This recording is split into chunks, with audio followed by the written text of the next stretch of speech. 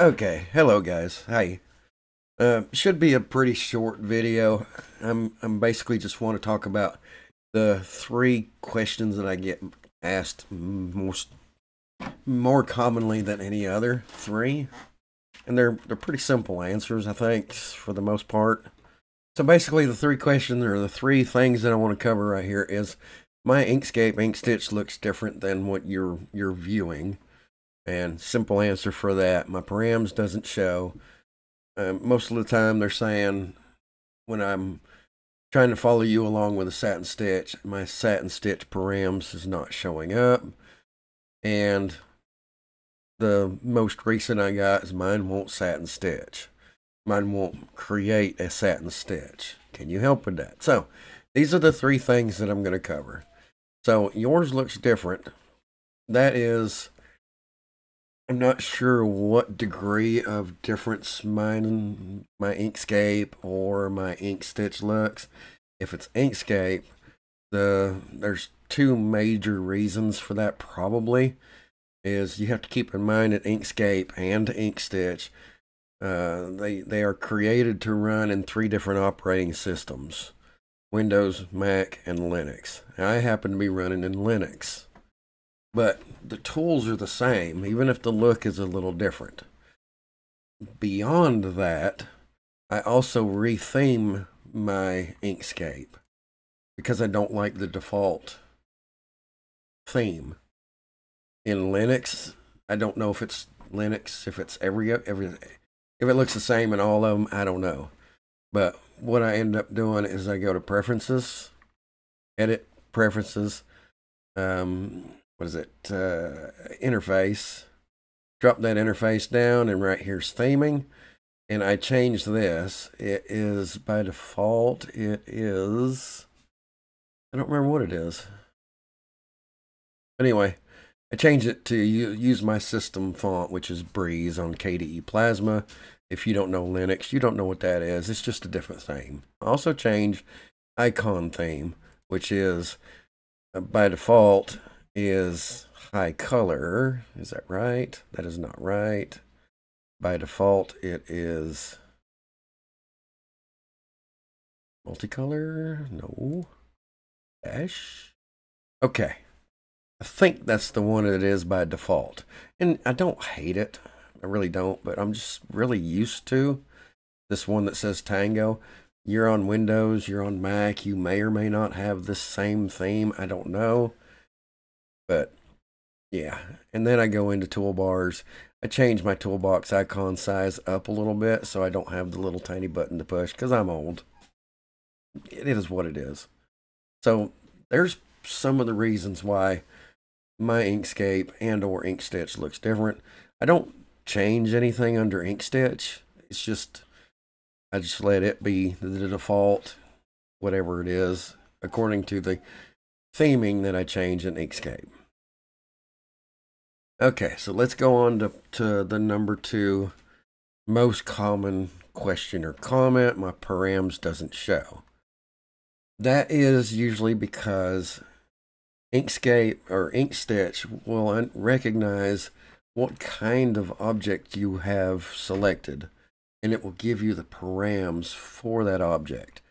For example, if I make a simple line, and that's all I do, and I hit extensions, Inkstitch params, for that simple line, I'm going to get a running stitch bean stitch because that's what it is. I don't have params up here at the top for fill or for satin stitch. All I get is a stroke. That's it. Now, if I want a satin stitch, I have to turn it into a satin stitch. I can do that a number of ways. I can duplicate it, pull it over to the side, grab the other one as well, hit Control K to combine, and now I'll have the option for a satin column. Because it's a custom satin column is all I just did. So now I have the option for a satin column. Close that out. And another thing that might happen sometimes is you may draw a thing, probably a little more fancy than this, and you'll put an outline on it. Let's see, outline on that. And then your nice pretty picture that you have here, you think you've put an outline around it, so that outline is going to automatically be a satin stitch, but that's not the case. Now if I go into this, this is not a satin stitch. This is a running stitch. If you want it to be a satin stitch, number one, make sure it's wide enough to be a satin stitch, which it is. And then you can go to extensions, Inkstitch.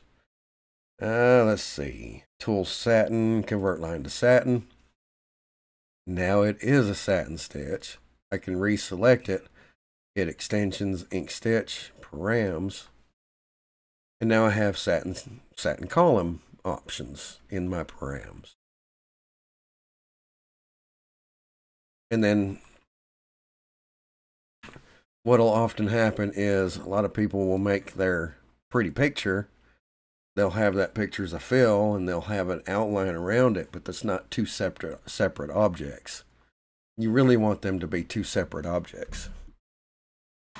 And again, you select it and you hit params thinking you're going to get, a lot of people will think individually that I have selected this one option and I want to change the fill or the satin parameters.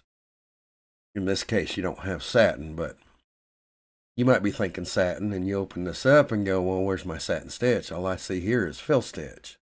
Not what I wanted. This will actually, this one params box will actually change your stroke settings on the params and the fill stitch that is green. You can multiple select just like that. I'll show you an example. I'm going to go ahead and it's already selected. I'm going to go ahead and hit Inkstitch, Satin Tools, Convert Line to Satin. Yeah, it went ahead and got rid of the fill. So that's something new.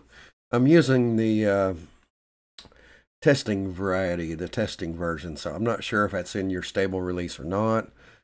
But I had a fill and a stroke, converted that stroke to a satin. It got rid of the fill. So another good reason to make sure that you have it as two separate objects. So what you would do here is I have text down there. I have one object. This is my one object. And what I'm going to do is I'm going to set no stroke. So Shift X, hit Control D to duplicate it. Now I have two. Now I'm going to do no fill on that with a stroke. Looks exactly the same, but now it's two separate objects. Now I can take that one, that second one that I did, go ahead and Inkstitch, Satin Tools, Convert Line to Satin. Outstanding. Now I'm going to go ahead and select both of these, the fill and the satin. And I'm going to go to Extensions, Inkstitch, Params. And I can adjust the params on both the satin object and the fill object at the same time. Right here's my satin column and the center walk, the contour, the zigzag, and all that. And I can continue to go on over to the fill stitch. So the green fill stitch I can also apply params to. They will not interfere with each other even though you're setting them at the same time. So very cool, very cool. All right, I think that's all that. And mine won't satin stitch, which is a comment that I just got on YouTube. My recommendation, if your Inkstitch is running, if you can go to Extensions, Inkstitch, About, and get a description. Even if this box pops up and it only says Inkstitch, and you can see I'm running a testing version here. This means your Inkstitch is working. So you should be, your satin stitchings should also be working. The easiest way to test that is to draw a line or a box, set the stroke paint, set the stroke style to approximately 1.5. Just any number that's bigger than 1. Hit Extensions, Inkstitch, Tool Satin, Convert Line to Satin. Now that converted to a satin line, make sure you select your selector tool again and select that object. And then now that you've selected it, go ahead and do extensions Inkstitch. Either you can do params to see that it's coming up. It's coming up as a satin stitch. Outstanding. You can also do extensions Inkstitch visualize simulator. See that it's coming up as a satin stitch. So as long as it's doing that, then your Inkstitch is working properly. If it's not doing that, then I don't know that I can help you because I don't program in Inkstitch. Maybe, and if it could be a Windows antivirus thing, I guess. But other than that, that's the easiest way to test if your Inkstitch is properly working on satin stitches. And I can't think of an easier way. Okay, maybe this is an easier way. Just draw a line, duplicate it, duplicate, drag that duplicate around, grab both of them with shift click, Control K, combine extensions, Inkstitch, params, and satin column. Both of those to me are just pretty much as simple as the other, because I've been using Inkstitch for a while. So try that. If it's still not working, then let me know and we'll try to troubleshoot through it. And if we can't get it to working, I'll show you how to post on GitHub on their help discussion forum. But other than that, that is actually, to be honest with you, some of the most common questions that I get in private messagings and emails, and sometimes YouTube comments. So anyway, hope that helps. Super quick video. After I edit this, it should be roughly about 10 minutes long, nice and quick, to the point.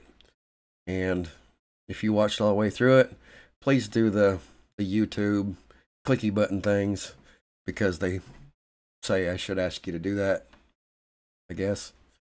But other than that, that's all for this video. And as always, thank you so much for watching.